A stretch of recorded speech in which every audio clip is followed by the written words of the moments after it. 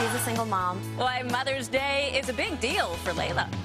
If I can describe my mom in one word, it would be fabulous. When my mom and we go out, whether it's shopping, we're out having lunch, we will get hit on by guys who are probably my age.